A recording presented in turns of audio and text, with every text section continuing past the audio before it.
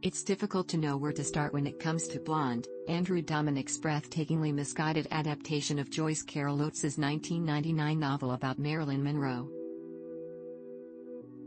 That nearly 800-page experiment was itself a dubious endeavor, mixing truth and fabrications into a work of speculative, deeply psychological interiority.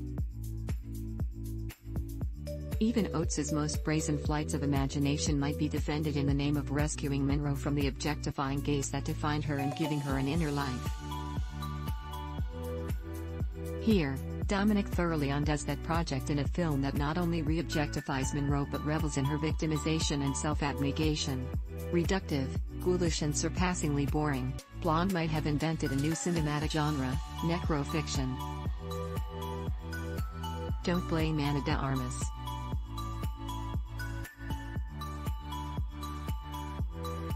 After lurid opening sequences in which young Norma Jeane Mortenson, played as a child by Lily Fisher, is tormented and eventually abandoned by her alcoholic and abusive mother, Julianne Nicholson, de Armas takes full control of the screen, transforming into the familiar screen icon before her eyes. That scene ends with a rape that can't help but conjure images of Harvey Weinstein and the casting couch tradition he so brutally perpetuated.